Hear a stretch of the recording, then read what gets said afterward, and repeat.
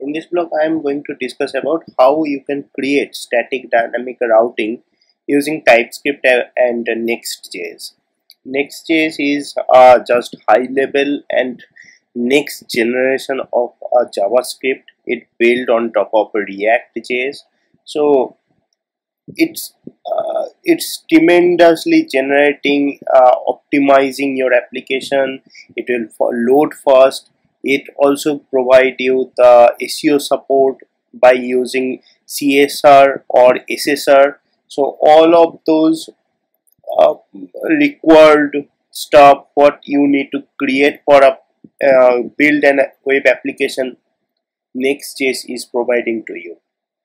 So it's a really best framework I have ever seen so far, and just trying with the Next.js with TypeScript and the React for first application creation, it's really worked for me. And I'm the same thing I am going to discuss about how I build it, how I am deploying it, and how I generate the build as well.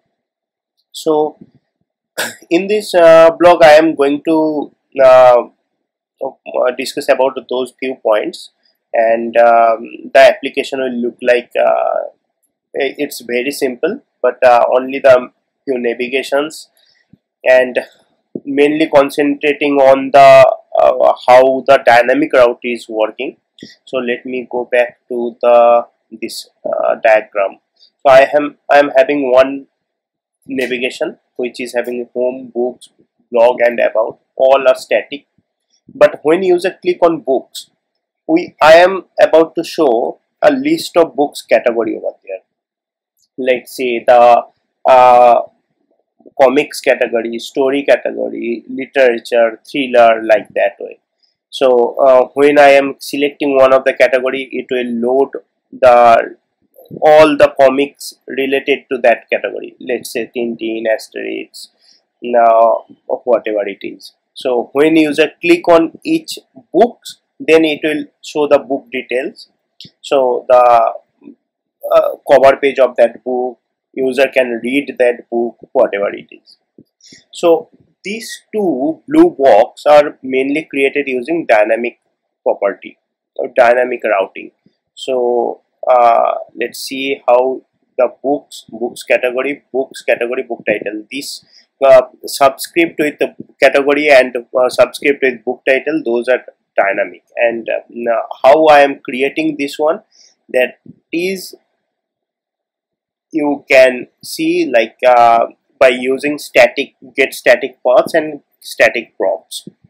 So static paths and static props, those are the feature which provides Next.js, and those methods were called during compilation time.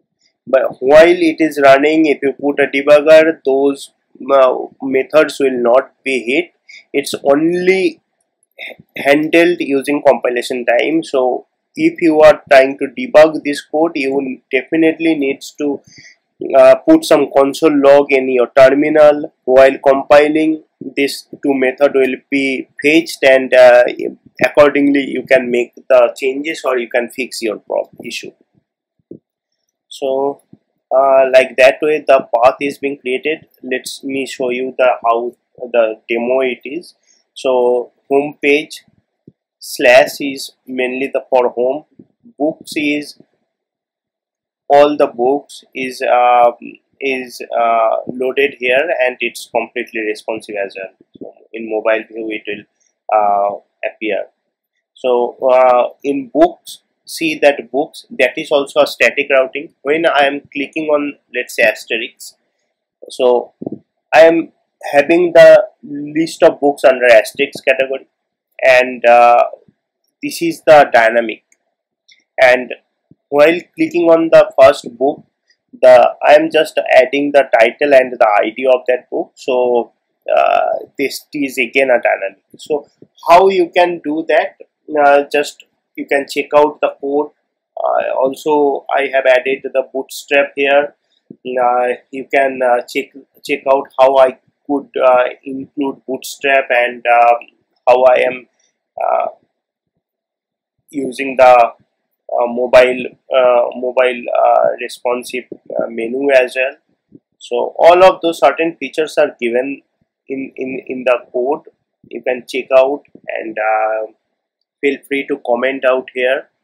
And if you have any suggestions, please comment below.